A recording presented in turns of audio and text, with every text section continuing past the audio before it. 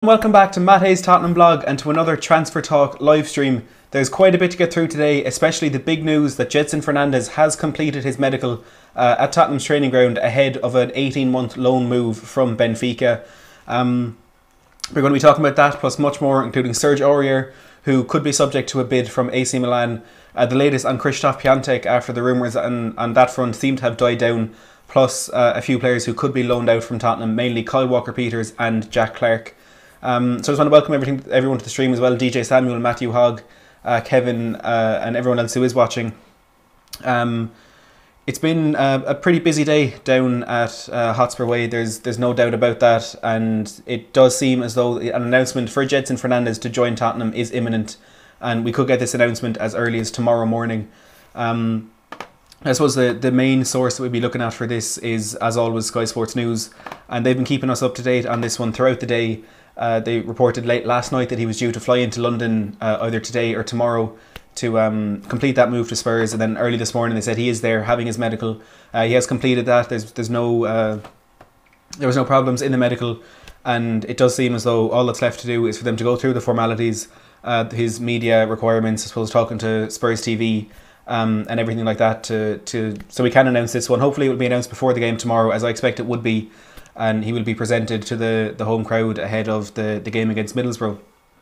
Now, looking into the details of this deal, it is an initial 18-month loan deal, and there's some varying reports on how much the option to buy in that deal is, and it is really likely that there is an option to buy in that contract. The initial rumours were it was going to be closer to what West Ham had agreed to pay if he had joined them. That's about £33 million. But unfortunately, it does look like it will be a lot more than that. Sky Sports saying it's about €65 million, which is about £56 million. And from various reports around Europe seem to be agreeing with that. And it does seem as though it will be in and around that £56 million mark if we do want to make that signing permanent next June. Look, I'll be honest, I don't know too much about the player. I mean, I don't watch the Liga NOS at all. Looking at his stats this season, he's played 17% of Benfica's minutes this season. He's only made 7 league appearances. He's only started 13% of their games. So, I mean, you can't say he's a really important player for them. You can't say he's a key player in their starting 11 because he simply isn't. But I do feel as though it's a move that Mourinho must really have wanted to get through because, Daniel Levy wouldn't fork out that kind of money if there was no need. And I just kind of have to trust that he is the player who will sort out our midfield problems. Now, who he is as a footballer, he has played typically in a central midfield role, not attacking, not defending, just kind of sitting in the middle. He also can play on the right, but I think I was speaking to, I think it was Jay Spurs before the stream, and they're saying it just seems as though because of the problems that we have, it would have to be him coming in a more defensive role to try and sort out our situation there. Because if you look at the players that we do have in that position, you've Moussa Sissoko now is out until April, which I suppose is the main reason why we are moving for this transfer now. As we heard very early on in the window, we were going to be reactive rather than proactive in this window, and we've certainly reacted to this injury to Moussa Sissoko. Eric Dyer, he's always suffering with injuries, and also his form hasn't been great. You've Tanguy Ndombele, who's in and out of the current starting 11. Harry Winks struggling for form this year. It's somewhere that we really do need to strengthen, and hopefully Gedson Fernandes is the player who can come in and sort out that issue there. Now look, again, it does seem as though an announcement on this one is imminent. Just looking at the latest report from Sky Sports News on their transfer centre. If we can just find it quickly here, they said Benfica midfielder Gedson Fernandes has completed his medical ahead of his move to Tottenham. A formal announcement on his move is expected in the next 24 hours. Gedson will join on an 18-month loan deal, and Tottenham have an option to buy for £56 million. So that will be next June of 2021. If we do want to make that move permanent, it'll cost £56 million. Now, it's very interesting. This is the second move in 6 months that we have made where it is an initial loan deal with an option to buy after that. But that could potentially be very interesting in our pursuit of a striker this window because, I personally wasn't aware of this, but there were some reports, I think it might have been Football.London, that said you can only have 2 loan players in your 11 in your squad in the Premier League, and because we haven't made that move for Giovanni Lo Celso permanent just yet, him and Fernandes would make up those 2 players, and any striker that we are looking to bring in this window, presuming we don't complete that Lo Celso move, we don't make a permanent this window, we would have to sign a striker on a permanent deal. Now, the name that has been thrown around quite a bit, and the one that it does seem as though Tottenham did make an offer for, was AC Milan's striker Krzysztof Piatek. Now, given AC Milan's newfound interest in Serge Aurier, it'll be interesting to see if the teams go about any sort of a swap deal there for those two players. It does look as though AC Milan won £30 million for Piatek to recoup what they paid for him in last January when they signed him from Genoa. But Tottenham apparently want around £25 million for Serge Aurier. So if the rumours are true and that both teams are interested in each other's players, I think there could be room for some sort of swap deal there, but I imagine Tottenham would have to send a bit of cash AC Milan's way as well. Now, it is a bit surprising that AC Milan are so keen to sign Serge Aurier and that they are preparing a bid of about £15 million, given that they already have two players in that position. Now they have Calabria and one other one whose name's escaping me right now. But I'm not surprised that there is a team looking for Aurier and that we are potentially ready to let him go. But it is just a bit surprising that it is actually AC Milan who are looking into this one. Owen Evans saying, been formally agreed since 5:30, but the club haven't officially confirmed it. And that seems to be the case. You know, it always is. They have to, once everything is done, you have to do your interview with the club. Obviously signing all the contract, all the agents' fees. There's a lot more than just agreeing a deal and wages with the player. And it was the case last deadline day as well when we signed Lo Celso and Sessegnon. You know, the deal, I think the window closed at 5 o'clock and the deal was confirmed, I think, around 6. But looking back in some pictures from throughout the day, they had Lo Celso in and around the squad as they were training during the day, having a meal with the team and stuff like that, and getting to know his new teammates. So I suppose it is very possible that Gedson Fernandes has actually already signed for Spurs, but there's the formalities that do need to be looked at before they can actually confirm that deal. Now, going back to Piatek as well, this one seems to have died down a bit. I'm not really sure why it has died down, but there were reports last week from, I think it might have been Fabrizio Romano or maybe some other Sky Italy correspondent about us having 2 bids turned down for Piatek. Now, I made a video about this late last week as well. The first deal, I think, was an offer to sign him on loan, which of course now isn't going to be possible if this Gedson Fernandes deal goes through. And the second one was I think it was Victor Wanyama and Juan Foyth going the other way, potentially with some cash. I'm not entirely sure, but AC Milan quickly turned that down, and they just want their £30 million back because they've brought in Zlatan Ibrahimovic now, and with Piatek's form this season, he's only scored 4 goals in 18 games. He's a player that they do want to get rid of. They want him off the wage book, and they just want their money back, which, I mean, isn't too much to ask. I mean, Piatek is a fantastic footballer, and just looking at his record with Genoa late last year, I think he was there for 6 months and he scored, might have been 20 goals in 21 games or something. A fantastic record, and he's a player who, look, even though he's really struggled with AC Milan this season, you can't ignore the record that he does have. He scored, I think, 84 goals in just over 200 professional games. He's made a couple of caps for Poland as well. And you have to look and kind of recognise that the whole AC Milan team is really struggling at the moment. Last I checked, they were 13th in the Serie A, which isn't a strong league at all. So you kind of have to look at the whole situation before judging Piatek as a player, which I think is also what you do have to look at for Gedson Fernandes. And I saw something there, someone pointing out that Gedson Fernandes has fallen out with the current Benfica manager, which is probably why he hasn't had much game time this year. He's obviously an exceptional footballer. If there are teams like Chelsea so keen to get the deal done, but at the end of the day, he has chosen Tottenham, and I think we need to give him and Krzysztof Piatek a bit of leeway before kind of judging them too early, because that does seem to be a thing that Tottenham fans do. It's, you know, as soon as we see a player coming in, it's the whole Danny Rose comment saying if we have to Google him, we don't want him. But I feel like we do need to look into these players and give them a chance, because look, I remember signing Dele Alli. We bought him in January, loaned him back to MK Dons. So people were thinking, you know, why are we spending $5 million on a League One player? And he came in, and I think in his first appearance he scored against Leicester, and you know, from that on it has been history. I know his form dropped for a year or two there, and he's kind of back in a bit of a slump right now. But you can't just judge a transfer off your first thoughts on it. Tanguy Ndombele we thought would work out a lot better than he has already, and I know he is going to have a lot of time. He's going to have a big chance to try and turn it around, kind of presuming his relationship with Mourinho isn't as bad as it may appear. But hopefully if these deals do get over the line, they will be the best deals that we have made, because as well, this is Jose Mourinho's first and potentially second signing as Tottenham manager. And you know, I wouldn't be an expert on his previous transfer record and stuff like that, But I think we do have to trust that they are getting the right players in. And again, if Levy is forking out potentially £56 million next summer, you'd have to assume that there is a really good reason to sign this player. Now I see a few people there talking about Jack Grealish. I think we're in a very different situation now to when we almost signed him from Aston Villa that summer when we didn't sign anyone. And I think in a way we're just willing to spend more money on players now. And I think he was more of a Pochettino signing. And I don't think he's someone that Mourinho will be looking into, especially given the fact that we do need to address other positions right now. As Masai Debate says, our formation is too hollow in the middle. As Expressions Oozing said when he was on Sky Sports last week, we're Bagel FC, we have absolutely nothing in the middle. And Gedson Fernandes would be more likely to fix that than someone like Jack Grealish. Now, don't get me wrong, Grealish is a really talented player. I love watching him play, and he's scored some great goals for Villa this season, but I really don't think he is the answer to our problems right now. I know with Christian Eriksen going, we could potentially be getting someone in for him. And as Spurs fan is saying, have you seen the Vecino from Inter could be involved in the Eriksen deal? Personally, I think he's an amazing player. Now, Matthias Vecino, again, he's not someone that I would know a lot about, but having seen him play a few times, I think, if we're going to get rid of Christian Eriksen, he's not a bad player to get back in.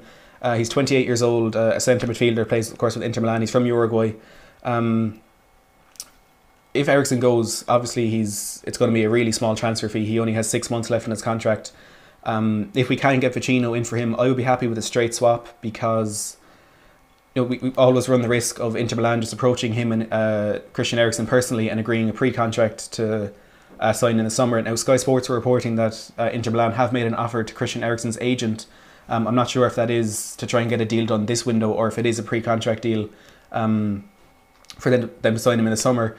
But personally, a straight swap for Vecino and Eriksen would be ideal for us right now. Eriksen, he wants to leave. We know he wants to leave. Jose Mourinho all but confirmed that in his press conference today, even though I suppose we did know that already. Mourinho was saying he knows a player in his situation isn't gonna always be in the top of his game and things like that, and basically confirmed his departure is imminent. He said he will actually be playing tomorrow night against Middlesbrough, which I personally find interesting. He also, a few other things he said, Vertonghen and Tanganga will both be starting as well. Just a quick insight into the team that will be playing there. But yeah, look, there's just so much to talk about in this window, and the thing that's kind of annoying me is every sort of rumour that goes out, whether it's someone coming in or someone going out, generally the response from Tottenham fans is completely negative. And you can understand with our transfer record in the last few years, some of the players that we did bring in, they have gone wrong, but I personally just don't see why you'd straight away write off a transfer and straight away assume it's just going to go horribly wrong. And again, someone asked about Gedson Fernandes. Just to recap, Fernandes is basically all but confirmed. As Sky Sports have said, Benfica midfielder Gedson Fernandes has completed his medical ahead of his move to Tottenham. A formal announcement is expected in the next 24 hours. It's an 18-month loan deal with an option to buy for £56 million. So Tottenham getting this deal done, particularly very early in this window, compared to what we usually do. And I wouldn't be surprised if there's another one or two moves to follow that. Then moving on to another bit of news about a departure from Tottenham, that is Jack Clarke. Of course, we signed him in the summer from Leeds and initially immediately loaned him straight back to Leeds.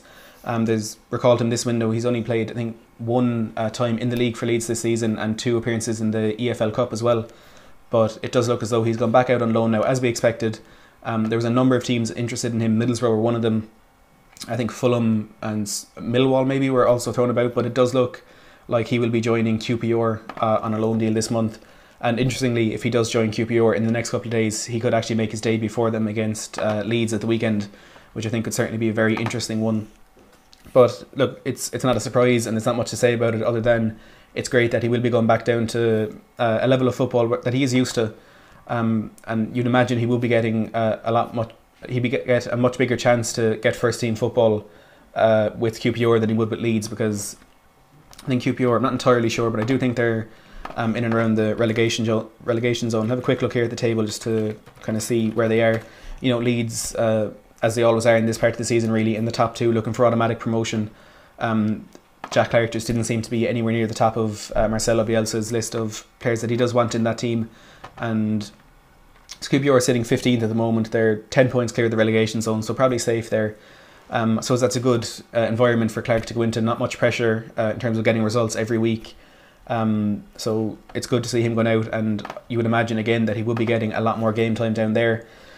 Another player who could be going out on loan is Kyle Walker-Peters, and this one again just seems as though it's only a matter of time before this one is confirmed. Roy Hodgson even spoke about him after the game against Arsenal on Saturday, which players don't use, or managers don't really do, about players that they could potentially be signing.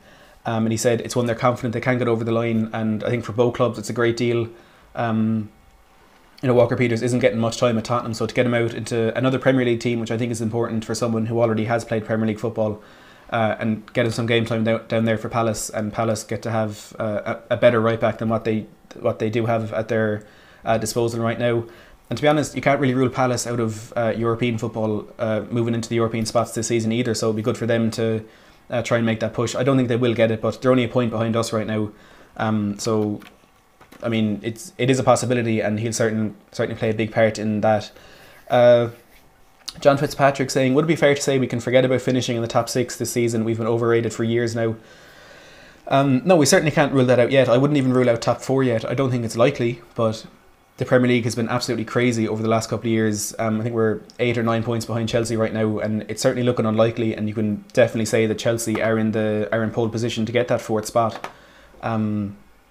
But as Messiah Debate says, it depends on our January business. If we can get this deal for Gedson Fernandes done, which it looks like we have, if we can get in a striker, Mourinho potentially wants 2 strikers from this window, and maybe a defender. It doesn't look as though Mourinho is prioritising defence this year, but if Walker-Peters goes out to Palace and then Aurier does make that move to AC Milan, I imagine we'll go in pretty hard for Max Aarons to try and bring him in. Of course, the latest on him is that Norwich seem unlikely to let him go this window, but a bid of about £30 million should be enough to convince them to let the player go.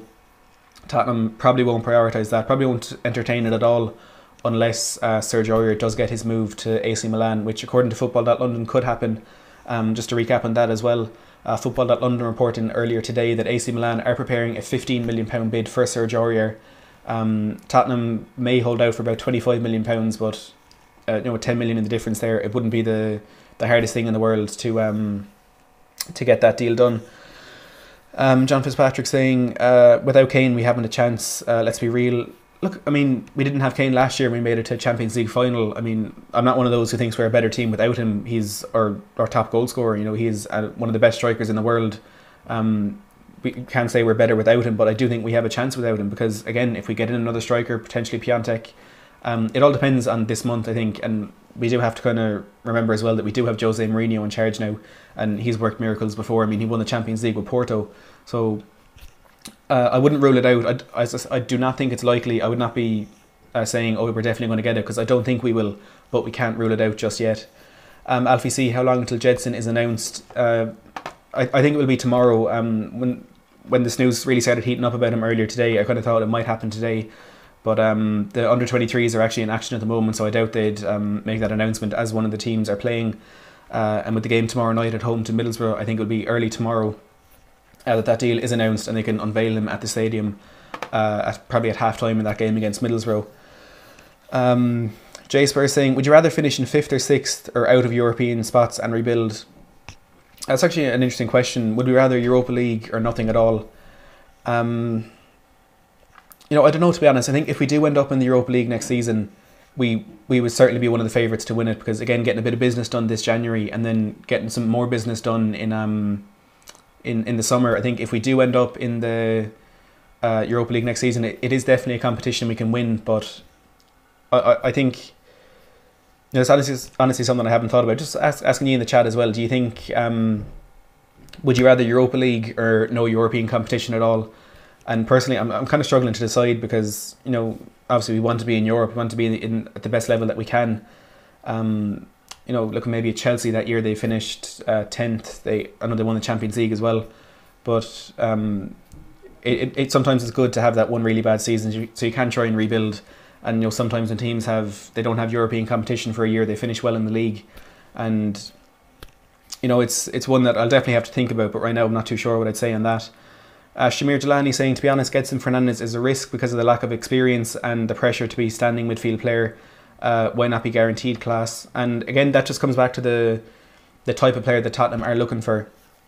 And Mourinho made this very clear when he was asked about the Bruno Fernandes links back in December, and he said Bruno Fernandes isn't the type of player that we're looking for. I think he said as well he's out of our range financially as well, but he said we're looking more for younger players that we can build up to become players maybe at the level of Bruno Fernandes. So Gedson Fernandes definitely falls into a lot of categories of players that we are looking for, and typically Tottenham do sign young players. And if you're looking at the ones that we have there right now, Tanguy Ndombele is actually the same age as Gedson Fernandes, which I think is very easy to forget. I know he has a bit more experience, but he's been thrown straight into the team, and when he plays he does well. And a lot of young players have done that for us, mainly throughout that time that Pochettino was at the club. But I wouldn't be too concerned about his lack of experience or putting too much pressure on him. But again, it all remains to be seen what will happen with him. Kevin is saying to bring back Bale would be awesome too, although his manager already told that he won't leave this winter nor the following summer transfer window. This is one that I think died down pretty quickly this window, but it is the same every single window being linked to Gareth Bale. Highly unlikely for that to go through this window. Real Madrid have already said they're not signing anybody this window, so them letting some players go will be quite unlikely as well. Udo was saying, I think we need a massive overhaul in the midfield, plus we need a good centre-back, goalkeeper, right-back, left-back and a striker. And I think you kind of summing up there the problem that we do have. Every position is weak at the moment. And as Shamir said, it's Daniel Levy, remember, that probably won't happen. But there is a lot in that squad that needs to be addressed right now. We need a backup striker for Kane. We need a centre-back with Jan Vertonghen's future still in doubt. And even if he does say him and Aurier are not the players that they were a couple of seasons ago, maybe a young, energetic centre-back could improve there. Our full-backs, I think, regardless of whether or not Danny Rose or Serge Aurier leave, we do need to improve on those positions. I think Silver Surfer's there saying Bruno Fernandes confirmed for Man United. I'm not sure if that's gone through just yet, but it's a move that we're all expecting to happen. We were looking for Fernandes in the summer, and he said as recently as a couple of weeks ago that the only team he would have gone to in the summer was Tottenham, and even the Sporting Lisbon president said the only team they received a genuine offer from was Tottenham as well. But he just didn't seem to be a target for Jose Mourinho. And Manchester United, to be fair to them, they have swooped in there and they've got that deal done. Whether or not it's been confirmed yet, I don't know, but it is one that you'd expect to be done over the next couple of weeks, or the next couple of days. Carl saying, any validity behind the Gabriel Barbosa rumours? I'm not too sure about Barbosa. I haven't really seen anything from, I suppose, the sources that I would call the most reliable. I haven't seen anything on that. I think it's just another one of those strikers' names that's been thrown around. Of course, obviously I could be wrong, and I hope to be wrong, because he's a pretty decent striker, and I think any striker at this stage who has played at the top European level will be a good option for us. But personally, I don't think there is much truth to those rumours, but it could be something that Tottenham do look at later in the window. Wayne saying, don't you think we should prioritise in getting a centre-back? I don't think that should be a priority just yet. I mean, it was really encouraging, the performance Japhet Tanganga put in against Liverpool yesterday. Now with Aurier signing that new contract, Davinson Sanchez he's a good player. He's not one of the best centre-backs in the league, but he's a good player. I think we do need to address the midfield issues first and foremost, and obviously the club do seem to be doing that. I think we do need to get a centre-back, but it wouldn't be top of the list of priorities in my opinion. The realist saying, should have got Bruno Fernandes and Dybala in the summer. All the deadwood should have gone and we would have been sitting top four. Levy's to blame. Look at us now scrambling around for mediocre players. Yeah, you do kind of have to think how different would things be if we gotten those deals for Bruno Fernandes and Dybala over the line in the summer. And look, unfortunately, it does seem to be as though there was a really fine line between that deal actually getting done and, of course, what ended up happening with neither of them joining the club. With Bruno Fernandes, we'd made an offer of £60 million, which is what Sporting Lisbon wanted. But Daniel Levy offered it only in instalments and they wanted all the money up front. I think there was actually a clause in Fernandes' contract, a release clause, that if we did offer £60 million up front, they would have had no choice but to accept it. So that one is really quite frustrating. I mean, Bruno Fernandes last season, he scored something like 32 goals and registered 19 assists, which for a midfield player is absolutely sensational numbers. And then with Paulo Dybala, you know, those famous image rights getting in the way of that one. It's really tough to think about because they're two world-class midfielders, and you know that could have allowed us to get rid of Eriksen in the summer as well, which you know, if we had players like Fernandes, Dybala, Ali, I don't know if Lo Celso would have come in as well as them, but I think if it was a choice of Fernandes, Dybala or Lo Celso, we probably would have gone with Fernandes and Dybala, and then Son, Lucas, maybe throw Lamela in there as well. this could have been a very, very different season, and potentially Pochettino could still have been at the club, but of course we'll never know about that just yet. Bradley Coombs saying Charlie Austin would be a good backup for Kane, and I'm kind of liking this. I'm kind of liking these rumours about us being linked with some, I wouldn't say veteran, but some really experienced Premier League strikers. Charlie Austin, Danny Ings being one of them, Christian Benteke. I wouldn't exactly take Benteke, but it's the kind of profile, the type of player that he is, that I'd love to see us sign. Looking at Ings and Austin especially, two players who have played in the Premier League. I think Ings probably being a better option right now. Already scored 14 league goals this season in a Southampton team that's really struggling down at the bottom of the table. Ings could be a really, really good signing if we do go for him, but I don't think he's someone that Southampton would let go now, because he's probably their best chance of steering clear of relegation this season. And also, he's already kind of had an opportunity at one of the big teams when he was at Liverpool, and he didn't quite do as well as some people might have expected. But I am really interested in those links of that kind of style of player. But again, I don't know if it is something that will happen. I think if we are going to sign a striker this window, it more than likely will be Krzysztof Piatek, but of course, there's plenty of time for that to change. There's plenty of room for developments on all those fronts. We've Owen Evans saying Levy haters have short memories, best training ground and stadium in Europe. Said now he'd invest in players, and backed that statement with a decent window in the summer. And that is an argument that has really been dividing Tottenham fans throughout, ever since that new training ground came in and the stadium was announced and stuff. And Levy, Enoch and Levy have invested a lot of money into this team, into this club with the new training ground and the new stadium. But people make the argument that I'd rather be winning trophies in the old White Hart Lane than sitting 8th in the new stadium. And it's kind of hard to, I suppose it's not easy to pick which one of those you would choose. I mean, obviously you choose the trophies and stuff, but it's really hard to say that if you had put that money into the team that we would be doing well right now, because you only have to look at Manchester United and Everton to kind of see that investment doesn't always mean success. If you're looking at the amount of money United have spent since they since Sir Alex Ferguson retired, it must be 600, 700, 800 million pounds, and they haven't really won anything of note. There's a few FA Cups, a Europa League, and I think a Community Shield in there or something. They haven't really won anything great, and Everton spent over 500 million pounds in the last 4 years, and look at where they are now. I know they're just after bringing in an outstanding manager in Carlo Ancelotti, but they haven't even come close to European football. So investment in the squad doesn't always mean success, and it doesn't always turn out the way you want it to. So you kind of have to wonder, did they make the right decision in building this new stadium, this new training ground? And while we would prefer to see improvement on the pitch, you do kind of have to acknowledge and recognise that Tottenham Hotspur is a bigger club than it ever was before. It's a bigger brand than it ever has been, and that, I suppose, is entirely down to Daniel Levy. And even though we mightn't think that is the best thing for the club, at the end of the day, it is a business that he's running, and with this increased publicity and all that stuff, we will get more money in, and then that money may be invested into the transfer window.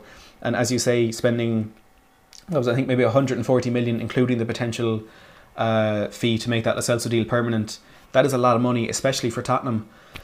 And I think, unfortunately, that kind of investment in the squad did come a year late. It was that summer where we didn't sign anyone that kind of slowed things down, and it may ultimately have cost Pochettino his job. But it's a very interesting argument. Were we right to invest in the facilities, or should we have invested in the squad first? And I mean, looking at that last year, we spent at White Hart Lane, winning 17 of our 19 games at home. We finished with 86 points in the league. It felt as though we were really close to that first trophy and potentially a Premier League title. And going to Wembley for a year and a half and then not signing those players really slowed down the momentum. And unfortunately, that could have been, the new stadium could have been what has got us into the position where we are right now. But again, it's impossible to say. We're never going to know for sure. Justin Martin saying, why did Levy waste his time and everyone else is going for those players and letting the deals fall through because of the image rights and instalments issues? Surely he was aware of them. He definitely would have been aware of them, but with him, he's always going to negotiate until the last minute. And I don't think he wasted anyone's time. I think he did get other deals done. He got that Lo Celso deal done, which is very important. And maybe that is why we held on to Eriksen over the summer, because we didn't have another attacking midfielder coming in. But it does seem as though those two deals were really, really close, especially that Dybala deal, because it's basically all but confirmed that he was in North London on deadline day trying to get that one done. But it was the image rights that unfortunately got in the way of that, and it's personally something I've never heard before with any transfer like that. But it's I suppose a typical Tottenham thing to happen, that you agree a deal with the club, you agree a deal with the player, and then it's something that just doesn't usually crop up, that does get in the way. And there was actually talk that we had potentially settled that issue with the image rights company for Dybala on deadline day, but Daniel Levy then went back to Juventus and offered a different sort of deal to them. I think it was a couple of £1 million less, but a different structure to the deal as well. And that allowed Juventus to pull out of the deal, because they actually hadn't signed a replacement. They were looking to get Mauro Icardi from Inter Milan, but he's ended up on loan at PSG. So I'm sure Juventus were very happy when Daniel Levy came back, tried to change the deal and allowed them to pull out of that one. But I'd just love to know what would have happened if we had got those 2 deals done. Oh, and Evan's saying with Levy, it's not a process that happens overnight. He's built the foundations for success with the investments in the club. We just have to have faith that we'll continue to progress. And I mean, that's what it is. It is a business at the end of the day. And now there's going to be a whole lot more money coming into this club than there ever has been before. And hopefully that can be reinvested on the pitch. And there are some people kind of making the point that with all the stuff they've done over the last few years, it's increased the value of the club more than players on the pitch would have. So, you know, potentially this is Enoch or Daniel Levy preparing to sell the club. But these are only these, I suppose, conspiracy theories that always go around with football and things like that. Chris saying stadium was the right decision. We'll always need players, which I suppose is a great point. You don't get much chance to kind of build the sort of facilities that we have built now. It's, you know, one of the best stadiums in the world, if not the best stadium in the world. And there are, I mean, I think even Jurgen Klopp said that himself. Everyone is saying it about the stadium. There's no doubt it is among the best in the world. But we're always going to need players. So, you know, maybe it was the right decision. Jay Spur is asking, would you take Edinson Cavani? I'm not too sure about Cavani, to be honest. I know a few fans have been throwing his name around. It hasn't been, I don't think it's been media rumours about us potentially signing him. It's been more fans saying this could be a good option for us. He is 32 and he's had a really, really good career. I think, is he still with PSG at the moment? Not entirely sure. He's certainly not playing for PSG. They have Icardi, Kylian Mbappe and Neymar, who are really performing well this season. Cavani is still at PSG. I doubt he's made many appearances this season, but I suppose if we are looking for a short-term replacement for Harry Kane to kind of see us through this period where he is injured, potentially making that Lo Celso deal permanent and bringing Cavani on loan could be an option. But I don't think I would prioritise Cavani. I think now that we are addressing that situation and we are getting a striker, we might as well go for someone who can be a long-term solution, because Cavani, 32 years of age, you know, we'll be back in this situation in another 1 or 2 years where we need to sign another backup striker, and we mightn't have the, I don't want to call it a luxury, but we mightn't have a situation where, you know, we can promise a player first team football for at least 3 months, because we know Kane is going to be out injured. And you were looking at the potential signing of Alvaro Morata a few years back when he said himself he wanted to join Tottenham and he was close to joining them, but he said no because he knew he wouldn't get that first team football over Harry Kane, and he eventually ended up at Chelsea. So I think now we just need to invest in a striker that can be, not long term, but someone that we could have for maybe 2, 3, 4 years, because we can promise them first team football now, which you won't always be able to do. So I keep coming back to it. I do think Piatek is the best option for us at the moment. Kyle King saying Aarons has to come, and I do think that will depend on the Serge Aurier move, if he is actually going to end up at AC Milan. If he does go, we will absolutely have to sign a right back. And as I said in my video a while ago, talking about this potential Aurier deal, Max Aarons will be top of the list of priorities for Tottenham. Norwich wanting about £30 million. They would be unlikely to let him go for anything less than that, because they are trying to steer clear of relegation, and that would be worth a lot more money to them than one player would. But I think if we do make the right offer, they will be willing to let him go. But it depends on whether or not Aurier leaves, and if we can come to an agreement with AC Milan. Just recapping that news from earlier today, it's an exclusive to Alistair Gold and Football.London. They've said that AC Milan are preparing a £15 million bid for Serge Aurier. They do have 2 right backs in their team already, but they are looking for a bit of competition in that position. Tottenham expected to hold out for about £25 million, but you know, it wouldn't be the end of the world if Aurier did leave. As I said, I'm not entirely convinced as to whether I want him to stay or not, but I wouldn't be exactly gutted if he did go. And Gosa asking, so who are we likely to sign at the moment? We need a right back. Our right back has a bad last pass. Likely at the moment, the only player that we can say we're likely to sign at the moment is of course Gedson Fernandes. That's a done deal. It is only a matter of waiting for that official announcement now, which I would expect to come early tomorrow morning. In terms of positions that we may be looking to improve on, it is striker. I think is probably the best one for us right now. McCain out injured, as Sky Sports said earlier in the window. We're looking to be reactive, not proactive, and we are reacting to the Sissoko injury by bringing in Gedson Fernandes, and we're reacting to the Kane injury by looking for a striker, again potentially Krzysztof Piatek. There are other names being thrown about there. Regarding him, how have you been? I'm enjoying the transfer window really, and it's not something you can say quite often, but I do think we will make a number of signings this window, and as Max Duke is asking, how close is the Gedson Fernandes deal? It's all but confirmed. I think it's done.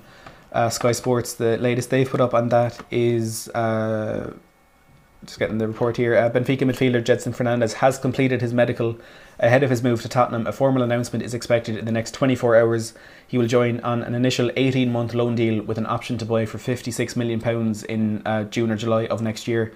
That one, I'd assume it's done. I'd assume they're just going through the media formalities now, or potentially waiting till tomorrow morning to announce that deal, as the under-23s are in action against Derby in the Premier League 2 at the moment. But look, this is shaping up to be a potentially really exciting transfer window. It's a bit unfortunate perhaps that it does have to be injuries and departures that make us sign these players, but Noy's just saying here we need 2 centre forwards. Aurier has a big issue with his technique. Sell Toby, Ericsson and Mora. I feel there won't be a high demand for Mora soon. Yeah, Lucas, he's a very, very inconsistent player, and look, I love having him in the team. I do really like him, but I think if we are looking to make it to that next level, I'm not entirely sure he would be the best player to have as a first team player, I suppose. But yeah, as I was saying, it's shaping up to be a very interesting transfer window. I can't imagine there's going to be any important first team players leaving. It's kind of the first window where we've had where there's not links with Harry Kane leaving, Dele Alli going, Heung-min Son. We usually do have rumours about these players, but I think I suppose this is also the first window where we do have players who actually are likely to leave. Christian Eriksen especially. A quick update on him. It looks inevitable that he will end up at Inter Milan, but whether or not that is this window or the summer remains to be seen. It's all to do with the negotiations between the two clubs. There are reports that Inter Milan have offered Tottenham Matthias Vecino in a straight swap for Christian Eriksen, but Sky Sports are reporting that Inter Milan have made an offer to Christian Eriksen's agent. Now, that could be for a pre-contract agreement for him to go for free in the summer, which I think is the worst case scenario for Tottenham. You'd rather get in a fee of either £17 million or a straight swap for Matthias Vecino this window, rather than holding him for the rest of the season, even though he's not playing well for us, and then letting him go for nothing at the end of the year. You want to recoup some sort of fee or player if we are going to let him go. Max Duke saying, do you think Spurs will make the Lo Celso deal permanent? That's a very interesting one, and I don't know. I think if they were going to make it permanent this window, I think they would have done it by now, because might as well get the deal done. And as I was saying, we can only have 2 loan players in our team, and now with the signing of Gedson Fernandes, if we are going to get a striker, if our current squad stays the same, it would have to be in a permanent deal. But if we do make that Lo Celso deal permanent, not only would it save us money from doing it in the summer, but it would also free up a place for potentially to sign another player on a loan with an option to buy. Which if we do that, it probably wouldn't be Piatek, but I think it just would be better to save a bit of money on a Celso and kind of keep our options open for a striker. Kyle King saying, why don't you do some more live streams after games? I usually work at the weekends. I work on football matches as well, so I'm typically at work or leaving to work when the Tottenham games end. But I will do live streams whenever I can after the games. Unfortunately, I just can't do it as much. And Ghost is saying, if Ericsson goes, who will take our set pieces? Will be in trouble. A team without a dead ball specialist. Well, I think we have a problem with Ericsson on the set pieces right now, because he hasn't been a dead ball specialist for a couple of years now. He certainly was that in the past, but it's one of the main parts of his game that has really declined to absolute mediocrity. And as Aurier Guardian says, he can't beat the first man most of the time. I wouldn't be too concerned about that. We've had Harry Winks in set pieces a bit this season, and a bit last season as well. Lamella's taken some of them when he's not injured.